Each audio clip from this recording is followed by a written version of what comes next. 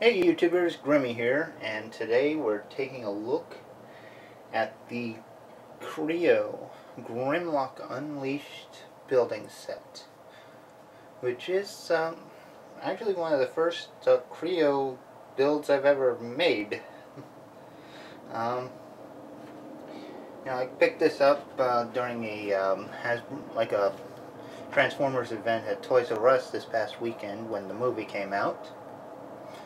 Yeah, I figured after building it, I'd review it.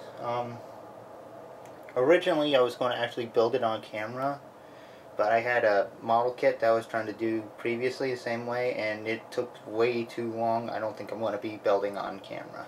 Sorry, guys. But anyway, we got Grimlock here, and we got the 5 crayons he comes with. So why don't we get to it?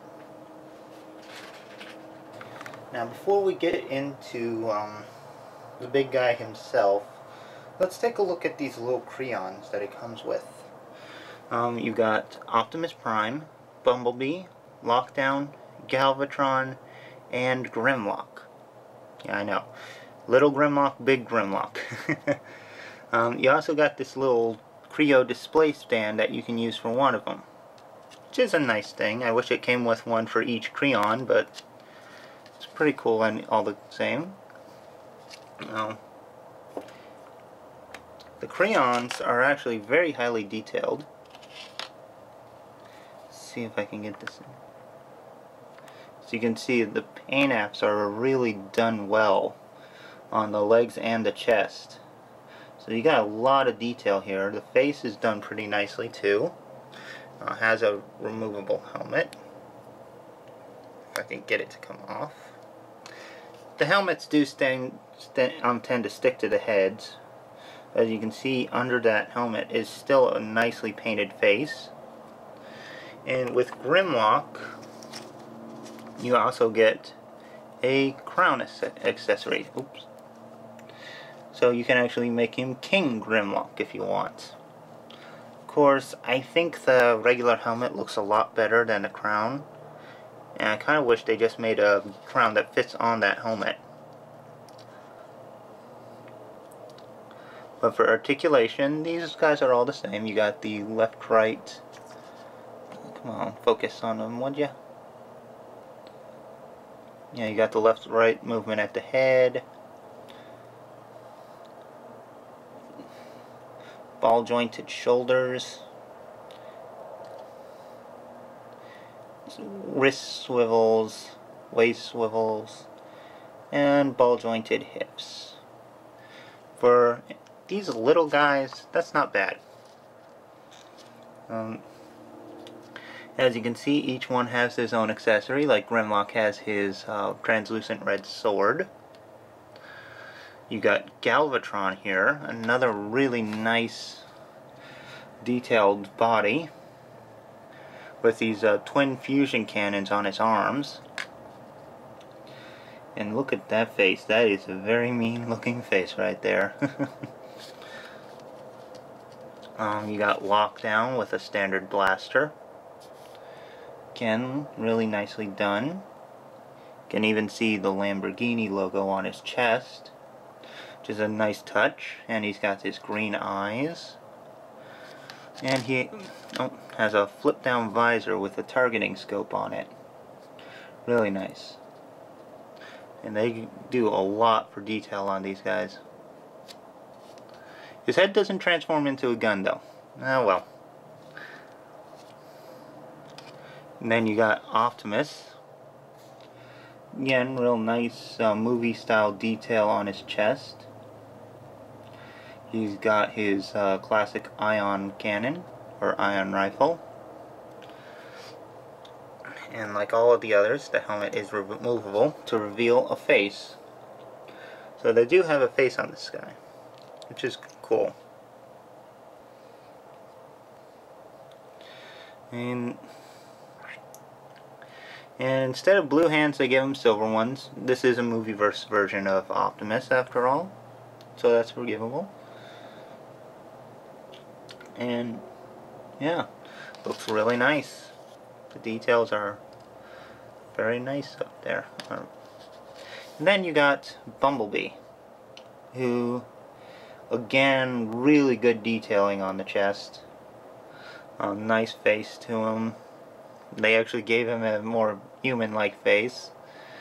The chest detailing and the leg detailing is done very well. Looks like the movie model, or close to it. Yeah, these little crayons are pretty sweet looking. I like them. And I like how Grimlock's actually modeled after his G1 self instead of the movieverse version. So that is a nice little touch. So anyway, I think it's time we got to the big guy himself. So let's get to it.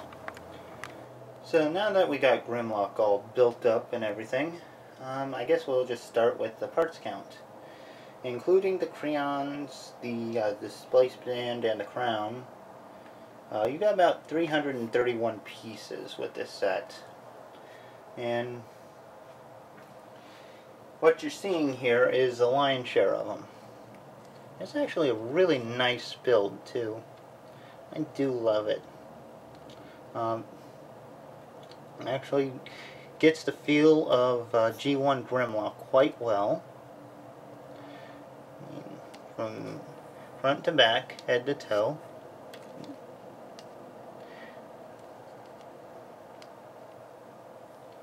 And he actually stands pretty stable.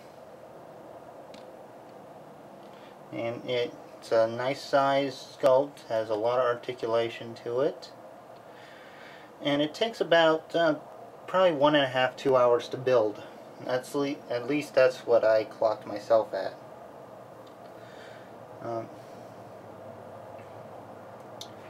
But yeah, it's a really nice one. Let's get to his articulation. He's got ball joints at top of the neck, bottom of the neck.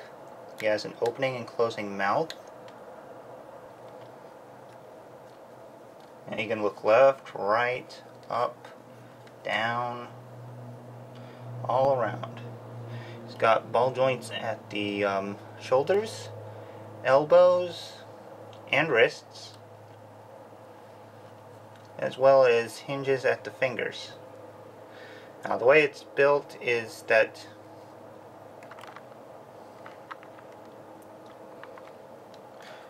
two fingers are actually together, so each time you move a finger it moves another one with it. Just the way it is. You can see those ball joints are really nicely done. Smooth, not too tight, not too loose.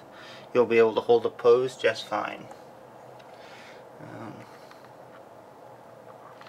He also has ball jointed hips, so they got forward, backward, in and out. Ball jointed knees. They actually have, so they got all the full rotation and all that. And then he has toes. 2 joints at each toe. You got one right here and one at the tip of the claw, which is nice. And you got a couple more at the back. So you got quite a bit of posability in the feet, which is a real plus. And then you got the tail, which has ball joints at each segment. So you get a nice range of motion out of this tail. It's really good. And I do like that.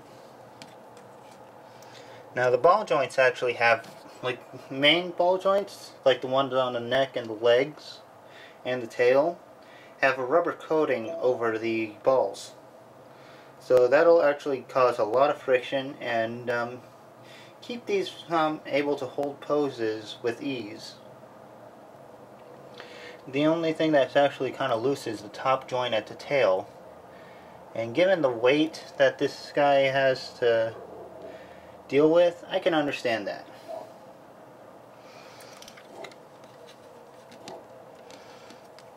I mean, this is actually, there's no hollow bits in this guy. He's solid plastic. Like, well, as solid as a Lego brick can be, at least. But there's a lot of bricks in this main torso, so he's got a real solid build to him. There is no robot build for this guy, so you only get the dinosaur mode. He doesn't have any robot hands or heads. It's unfortunate but true. I think that's just the way they're doing it nowadays.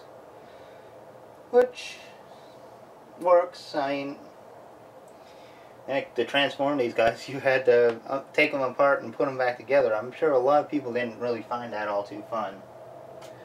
But we'll do a quick size comparison by putting Kreo Grimlock with Masterpiece Grimlock.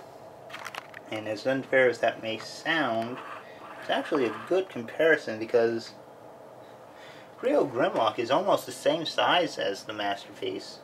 Like, this one's just a little bit bulkier, a little bit bigger, and has more die cast in it. But they're actually pretty close in terms of size.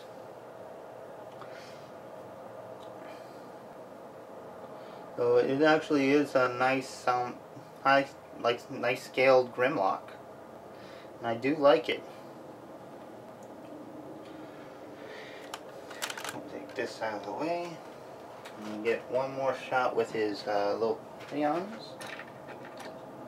And well, another size comparison. We're going to put this Grimlock with the freebie Grimlock from the movie event list yesterday, which looks more like Dinobot to me.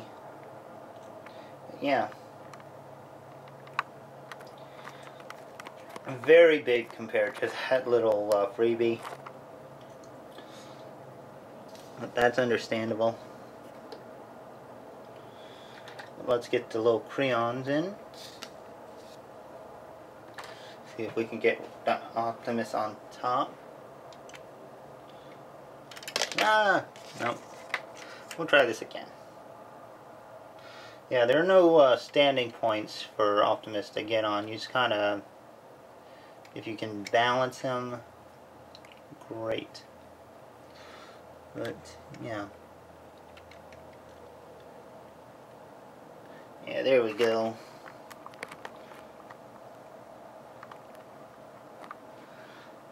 Get this nice looking. Oops. And like I said, you gotta balance them on there. There we go. But anyway, I do hope you guys have enjoyed this little review. And I'll see you next time. Take care, have fun, and bye-bye.